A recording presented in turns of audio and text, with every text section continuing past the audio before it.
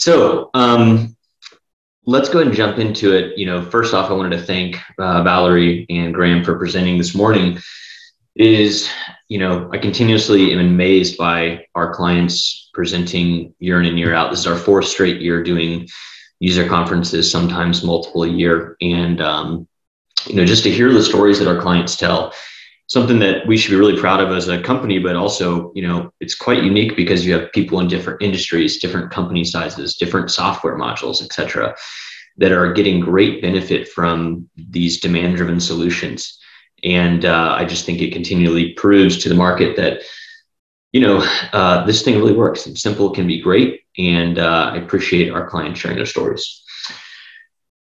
So today I'm going to take us through really two things: the roadmap for Intuiflow for the year 2022. And then I'm also going to go a little bit deeper on what we're doing with machine learning in the application to help improve our buffer settings. Graham, at the very end of his conversation there with Eric, talked about, small tweaks and things can always be helpful to improve the software, make it lively. You're looking at the same screens day in and day out. It's a lot of data, rows of data, so on and so forth. And I thought that was really cool that he said that, because what I'm going to show today is, I think, a very exciting new user interface that we're building for our Intuiflow suite of solutions. And so I hope you're excited as I am. And, we'll be looking for client feedback after the meeting, such that we can really build a beautiful and highly easy to use solution together. So let's jump in. Here's the agenda. First, I'm going to cover, so yesterday I covered what we've already produced in the beginning of this year and what we released with the first Intuiflow version. Today, I'm going to talk about our upcoming version, which is 2022.2, that's going to be released in the second quarter of this year. We're going to go in detail through all of the new features that are going to be surfaced there. We're going to talk about that new user interface. I'm going to dive into machine learning, which will be released this summer as well for users to start testing and using. And then we'll take some time to look at a forward-looking roadmap for the balance of 2022 and ultimately the vision that we have for our product, in the long term, over the next 1, 2, 3 years even. So that's exciting. Let's get right into it. So in Q2, our Intuiflow release, here are the high-level features that we're planning to release. So really exciting new stuff to build and improve upon the Intuiflow platform. First and foremost, as I mentioned, the UI refreshed. It's going to be awesome. It's on the next slide. We're going to build a Gantt view for scheduler, load optimization. We're going to improve our distribution module. We're going to provide a long-awaited feature for part-level ADU horizons. We'll talk about two-tier architecture, migrating from DVR Plus on-prem to Intuiflow, and then ultimately we'll dive into the AI ML stuff. All right, here is a screenshot really designed for our new user interface for Intuiflow. So a lot's changing, right? We've got this great new, beautiful brand that Nicole and the team have put together. And now we're going to surface that in the software in a way that I think is seamless, in that our users won't have to learn a whole new system or workflow for their day-to-day activity, but at the same time, really gives a fresh look, feel, and interface for our customers to use that's more modern and appropriate for the vast client base that we have. So I'll walk through a few things on the screen. This is our dashboard, right? When you log into Intuiflow for the first time, just as you do today, you've got your planning priorities. Now we've got it across the top. Then you have your execution alert information here listed below. So same functionality that we had previously, just looking a little bit different. We'll still be able to click on these tiles and go straight into our planner's workbench. Down below, we're going to redo the Intuiflow scheduling dashboard to be a little more visual and less data and text heavy. So that bottom portion where it says work orders is really for the scheduling users in Intuiflow. Otherwise, quite the same. We're going to be allowing clients to adopt their logo at the top bar alongside our Intuiflow logo, which I think will be great. because we'll be able to have QA or dev or something for our other instances to differentiate them visually for our clients. On the top right, we still have the same quick access buttons. Depending on how your screen is sized, those will be spelled out or will be the icons like what you see here. So sort of the same functionality. That search bar that I mentioned yesterday as part of the scheduling functionality will be at the top for scheduling clients. And then one of the most critical changes that we're making is we're moving our current, what we call hamburger menu on the right-hand side of our software, the drop-down that shows all the options. We're moving it over to an expandable left side menu. This is a really critical thing because if you are a user of all three modules in Intuiflow, or all three main modules in Intuiflow, meaning materials planning, S&OP, and scheduling, our menu has become quite long, right? As we've grown features, functionality, there are a lot of landing pages and button clicks, and the menu has become quite expansive. So we've kind of put it on the left side and it'll be expandable. So you click on materials planning, it'll show you all the things relevant for that right there. You can click on the top left and hide that menu very easily. So where it's just icons on the left side, so on and so forth. All of this will be, sizable, mobile friendly, tablet friendly, et cetera, just like it is today. So obviously a drastic change, but again, if you think about the functionality that we're supporting here, not a lot's changing from a workflow standpoint, which is really important. If I go to the next page, we will show our Planner's Workbench, the new view for our Planner's Workbench. Again, same functionality today. You still have the new Workbench or Workbench Preview function with the new branding, new colors. We're trying to eliminate, the large header that we have today as to give more vertical workspace for our users to see more rows of data, right? So this is quite zoomed in this specific screen, but as you zoom out, we'll actually earn real estate as it relates to seeing parts in our new Workbench, which is really, really important for us as we set about this journey. Same, grouping functionality at the top. You can still save views, etc. Still manage orders.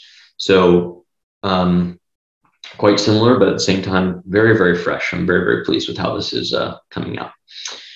And if you have any questions about this, or if you'd like to study this in more detail, we're happy to meet with you and earn your feedback on that. All right, so let's jump into some of the features. This is just a Power BI screenshot of what we're going to be doing with our Gantt scheduling view. Quite typically in a scheduling context, software companies will have a visual Gantt view, sometimes drag and drop, sometimes not, in the software, and we're going to be adding that. It won't look like this. It'll be a bit more friendly, but the point is that we're going to be able to see the Gantt view for work orders, parts, and resources in different views for our scheduling users. And I think that will be a great value add, such that our planners can really visually understand the flow of production throughout their schedule. This is a feature that I'm quite excited about and has been on the roadmap for some time. It's called load optimization. And what this is the ability to group parts together for purchasing, manufacturing, or distribution, and then, put out a certain quantity of units or some unit of measure optimized using the prioritize share DDMRP rules. So we have many clients that need to build truckloads, work full containers, or have pallets that they need to fill a truck, et cetera. And really, this will allow that by having clients have a group of parts saying, hey, I need to order 52 pallets. What should be the best order using prioritize share logic? It will output that and then allow you to accept those orders into the pending orders table. We're going to use the manage orders interface, looks like this, to accommodate this logic. So again, on the workbench, you'll select a group of parts, maybe perhaps for a vendor, and say, for this total vendor, I need to order 100 pallets. And using our packaging quantity functionality that exists in the software today, you'll be able to optimize and type in a packaging quantity, optimize, and it will basically spit out a new reorder quantity using the same logic that we use in our stock or our distribution module for prioritize share. Ultimately getting us to some topped off packaging quantity, and then we'll show units right here. Once you accept that, it will move right over to pending orders. So I'm pretty excited about this. I think this is a critical bit of functionality when you're talking about ordering and obeying some logistics constraints, things of this nature. So I'm excited for our customers to get to use this feature and really tell us how they're using it, right? And all the different use cases that will come out of it. And you can see as well, this is the new UI for our manage order screen that you're seeing here. In 2022.2, we will be enhancing our distribution module, formerly known as stock deployment module. We've listened to our users over the last year who use this great piece of functionality, and we're going to be modifying it such to make it more usable and capture more use cases for our clients. Right now, if you have a stock deployment managed part, you cannot edit that in the workbench. That is simply, you can take it via the API or an export, but the allocations for those parts are non-editable. The first thing we're doing, and perhaps the most imperative, is we're making that editable in the workbench for anybody that has a new role called distribution administrator. So users that use stock deployment will still have the little truck icon, I believe, on their items in the workbench, but they'll actually be able to go and edit those allocations before the API comes and grabs those orders, at least in a lot of use cases. We will also be adding non-buffered parts to make them available for use in the stock deployment module. Basically, for clients that want to use the same ordering technique for more parts, buffered and non-buffered in this case, it'll run just like the buffered parts, only we will prioritize the allocation of units for non-buffered parts, buy to order, make to order, distribute to order in this case, before we actually move to the allocation for the remaining buffered parts. So this is an exciting new addition as well. And I think this will create more automation and easier total use case for aggregate client data. We are going to add a new tab to the part pop out on the workbench. So today, guys, you click a part in the workbench, pops out a little modal. You've got your all activity, your part details, your buffer sizing, your part analytics, so on and so forth. There will be a new tab if the part is managed by the distribution module, where you'll be able to see the prioritized share output and allocations for that part, just as you would in the actual distribution or stock deployment tab, but a little more readily available, I think, as we're surfing through the workbench. So that's an exciting user interface bit, in addition to these other great new additions. Okay, make sure I'm not missing any questions. No questions so far. If you do have any questions about these features, feel free to chime in and I will do my best to answer them. All right. A long-awaited feature that seems quite simple. We've been really resistant over the years to add part-level overrides for ADU, FDU Horizon because we want to keep it simple for our users, right? We want to make sure that our users have the ability to maintain the system with ease and don't have to get into the nitty-gritty of every part. Over the past year or so, we've seen compelling use cases for item segments, part segments, and specific items to have different usage horizons in the DDMRP methodology. And so we're going to be enabling that now in our part editor such that you can override a part with, say, 6 weeks horizon for forecast or something in some seasonal pattern that you're in. At the same time, we will maintain the hierarchy that we have today. Part will take precedent. The part level override will take precedent over the location setting. The location setting will take precedent over the global default. So not mandatory, of course, to update these at the part level, but you will be able to do this in part editor as well as via CSV upload. So I think that will, it seems like such a small feature, but I think a lot of our clients will be excited by this. And I know that many have asked for this over the past couple of years. All right, two-tier architecture. I'm going to do my best to explain this given my technical acumen. So you've heard from some of these great customers over the last couple of days who are rolling out Intuiflow into dozens and dozens and potentially hundreds of sites and locations where you have planners running jobs in different times. You've got interfaces that occur in different time zones for different ERP systems, so on and so forth. This, of course, creates a lot of contention for memory, CPU, etc., job contention for the queue of jobs that have to run, so on and so forth. And so we set out on a journey last year to implement what we're calling two-tier architecture to help improve the experience for these users that have this great job in CPU contention, ultimately to improve performance and usability for these clients and really service our enterprise space.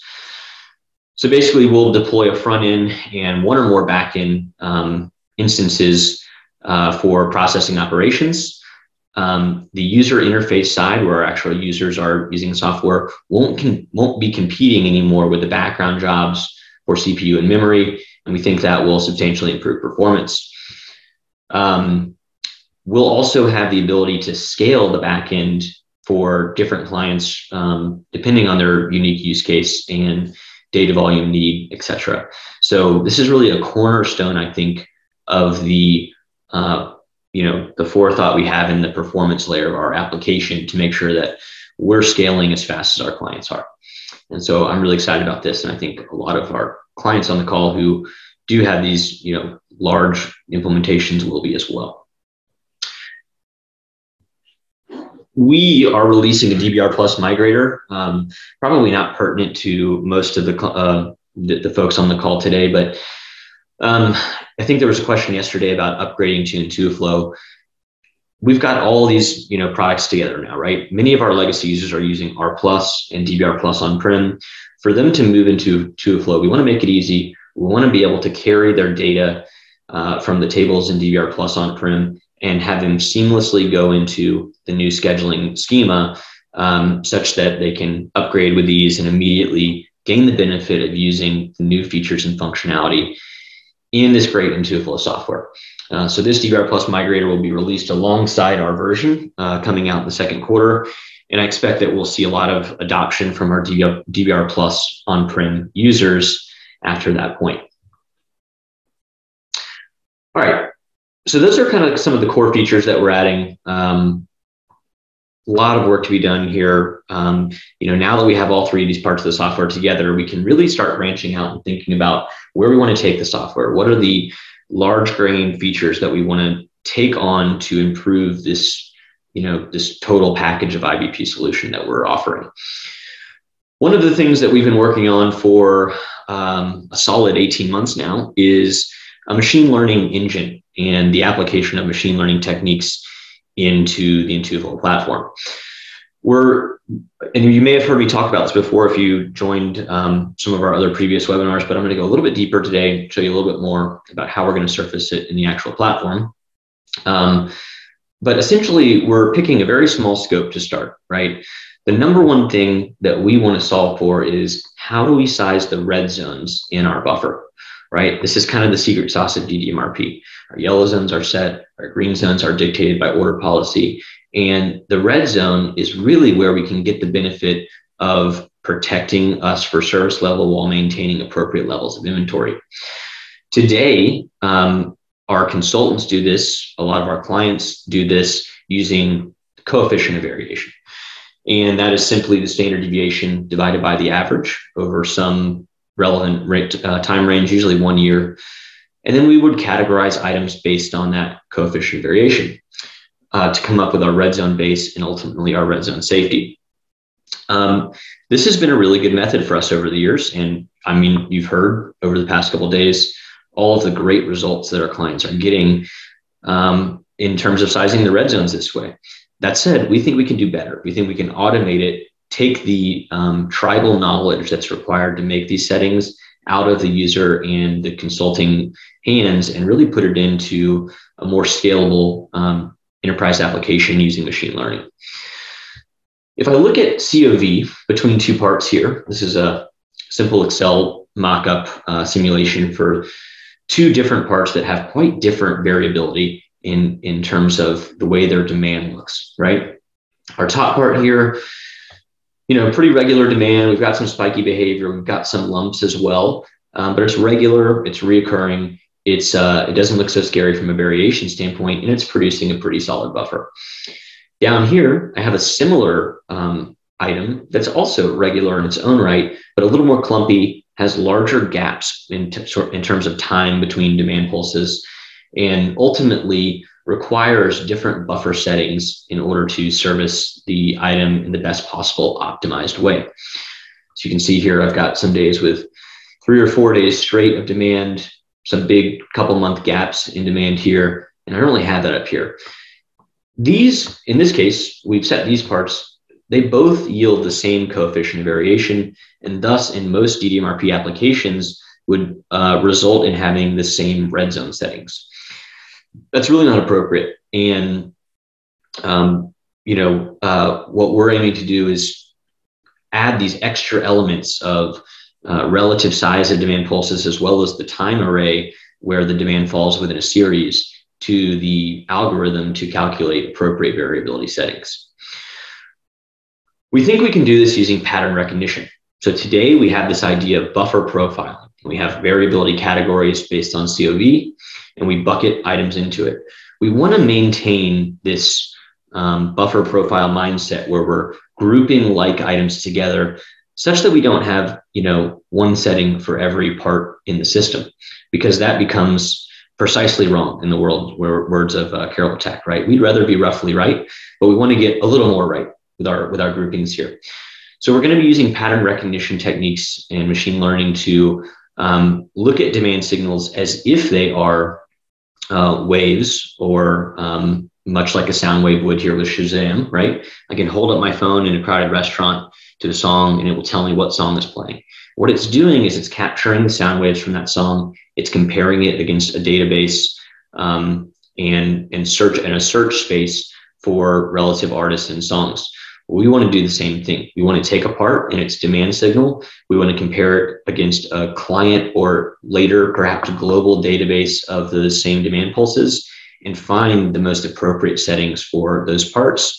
We want to take similar demand signal or patterns and group them together such that we can assign group settings that are quite appropriate. We do this via what's called a cluster, okay? So in this case, this is a screenshot from our machine learning application. We have 189 parts in this cluster, okay? And the cluster is a group of parts that have similar demand and variability, more importantly, relative to the other parts in that cluster. Once we have a cluster, we produce a centroid. A centroid is a representative demand pattern that represents the variability in demand for the whole group, okay? For these 189 parts, we come up with this really, I think, cool looking centroid representative demand pulse. You can see within the part set here for the 189 parts, we have a varying range of coefficient variabilities that are representative. So a lot of low COV items, but then if I come out here, I've got some higher COV items as well. Turns out, using the pattern recognition application, we know that the COVs that are this big out here, these items should actually still be set with these items down here, because even though their COVs are widely dispersed, their actual demand signatures are quite the same. When we look at a cluster, we're looking at the parts and we're looking for what we call nearest neighbors and farthest neighbors to make sure that parts are similar. And we can really compare those both graphically, but more importantly, in the machine learning application to detect drift in parts and place them into different clusters. Again, an example of a centroid demand signal that comes out of a cluster. It's an exemplar signal that represents the entire group. What we're going to do with this centroid demand signal is then, after we've clustered parts together, we're going to simulate that centroid using buffer settings that represent that group as well. And we're not going to simulate it once. We're going to use a very in-depth and long process to simulate potentially hundreds or thousands of times until we hone in on the proper settings for the red zone. In this case, at the end, after our whole simulation process is done, we've simulated this centroid and we've come up with a very appropriate red zone size for this specific cluster of parts. This cluster only has 6 parts. That's quite low for R&D purposes. But hopefully it gives you an idea of how we're drawing the settings for the group of parts by simulating a single centroid. Once we're done with simulating all of the centroids that represents the clusters, we're going to be looking at the heuristics of the data to understand our on-hand and our service level at a macro level, not just a part level, but also the macro level. We're going to go find parts that are outliers, right? We call this post-processing. After the jobs are done and the clustering is complete, we're going to go back in. We're going to say this part, even though it's in this cluster, isn't really getting appropriate settings at the part level. So we're going to redo it. We're going to put it in a different cluster until it's right. And the machine is doing this all by itself without any human intervention, ultimately to produce an aggregate performance metric that we agree with and like. By the way, in the machine learning paradigm, we're not always hunting for 100% service level. So constant availability is key. 100% service level is quite unrealistic for an aggregate data set of hundreds or thousands and thousands of parts. So when we surface the machine learning settings back into Intuiflow, as I'll talk about, we will give users the ability to choose between 3 different types of service levels. Perhaps you have ABC parts where you have a desire for 98, 95, and 90% service level in your business. You would be able to then choose that at the part level, have the machine learning application send you back the best settings that satisfy that service level requirement. This is awesome because today we don't have that ability, right? We don't have the ability to dictate what service level we want to see in the software for a part, and tomorrow we will have that ability. So it's a really exciting benefit of what we're doing here. Here's a quick,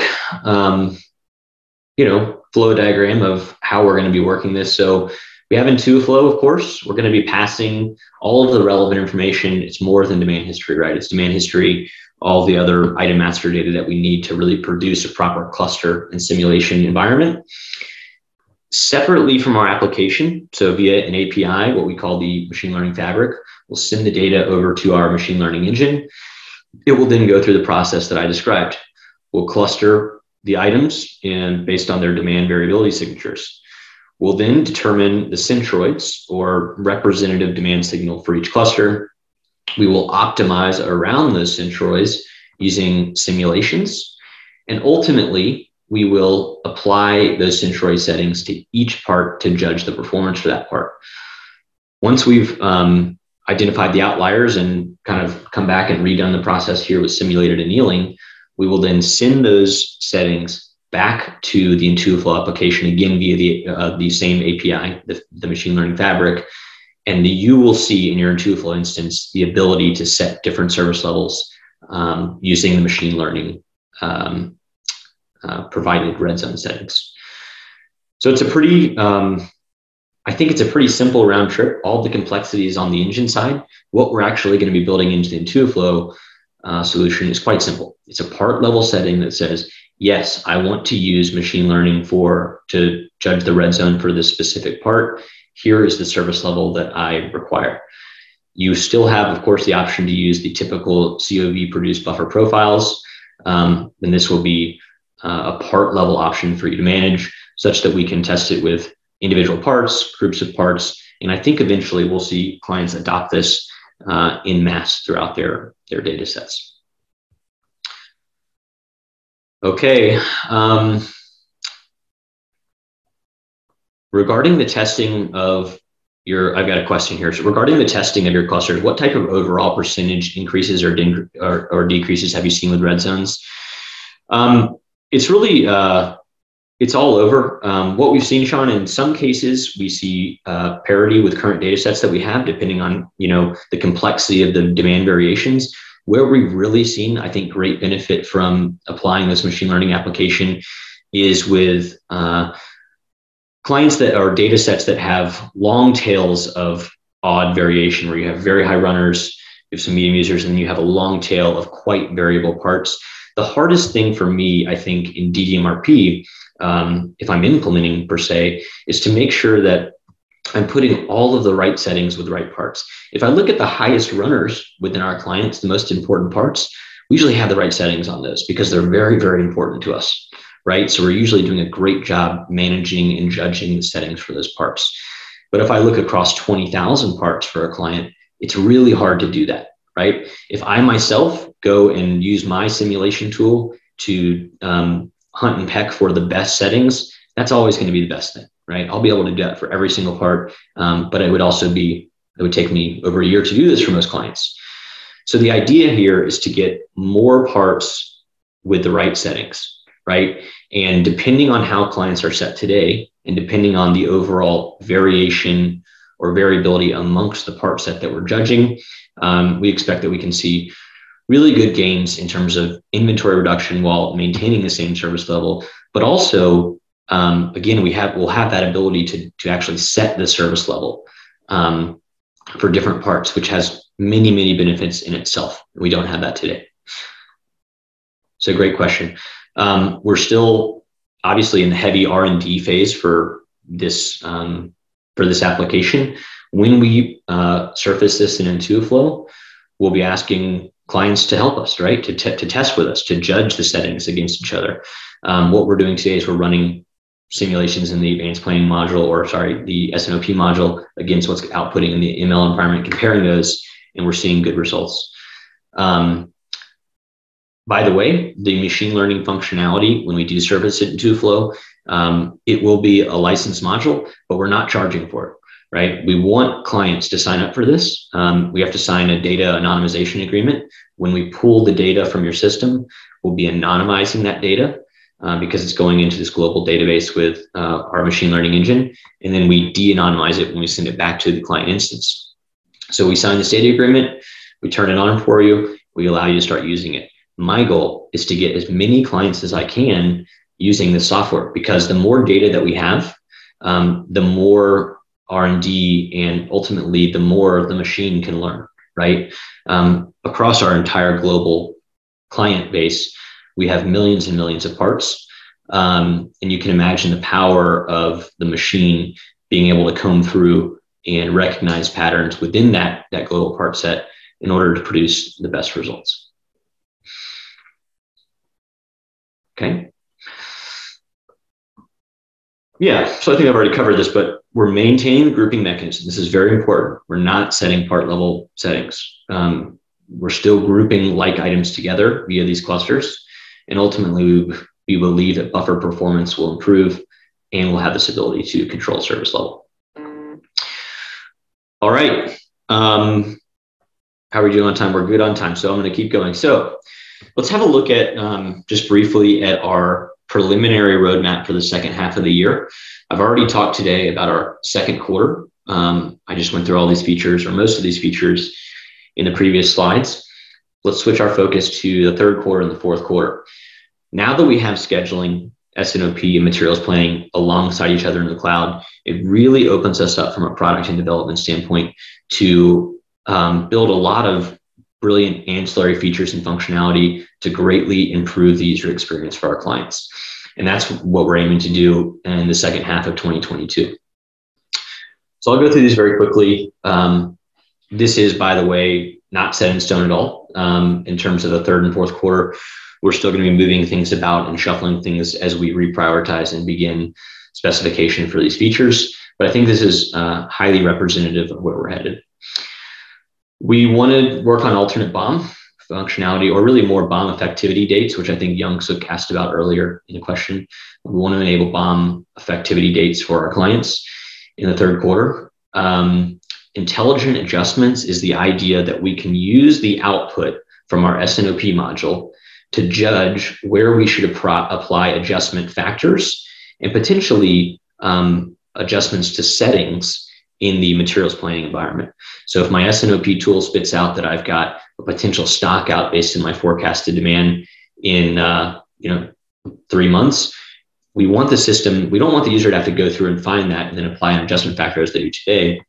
We want the system to recommend, say, hey, Mrs. User, you've got a stock out coming up potentially, and we recommend that you apply this adjustment factor to this group of parts. That's what it is. So it's really exciting. Bernard and his team have already done a lot of this outside of the software, using some really neat models that are going to serve as the base for this functionality. And we really hope to surface this very, very soon.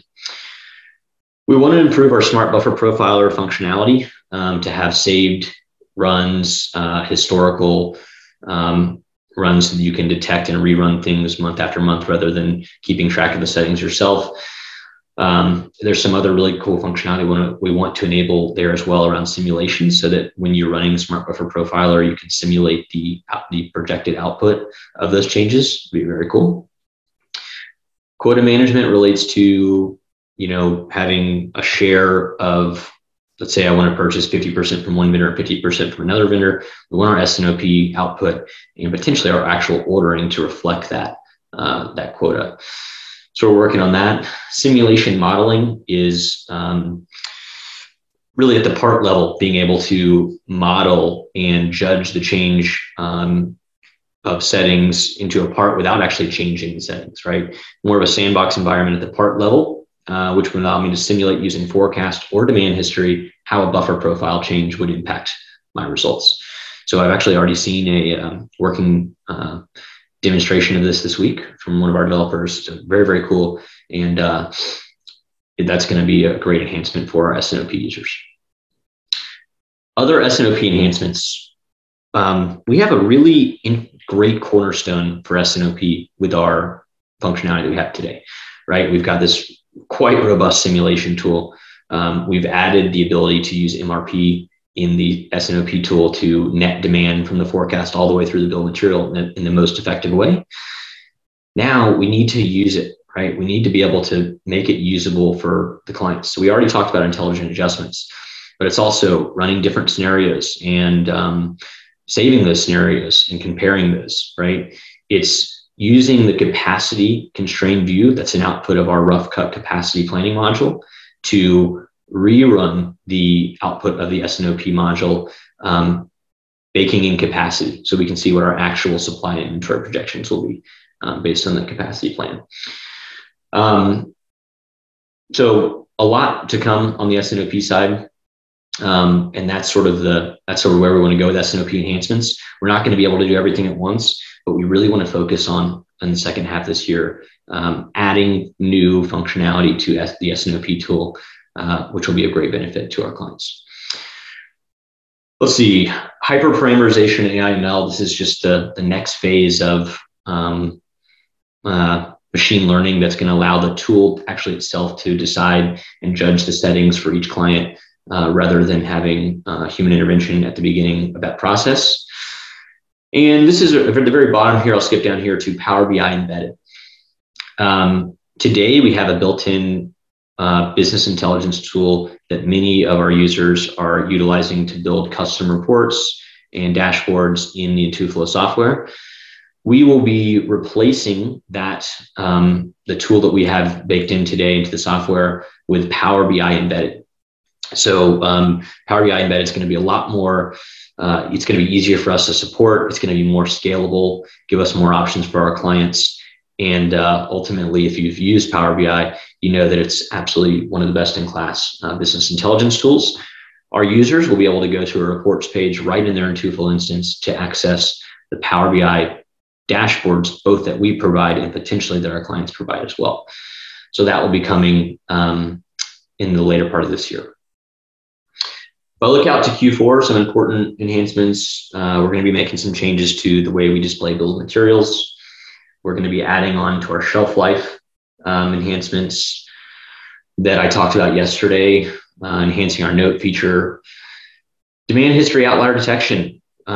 We have this request all the time. How do we deal with outliers, and how do we manually and potentially automatically adjust our demand history to be reflective of our reality in the system? There's a lot to think about there, but it's something that we're exploring right now, and I think is a really important feature for us.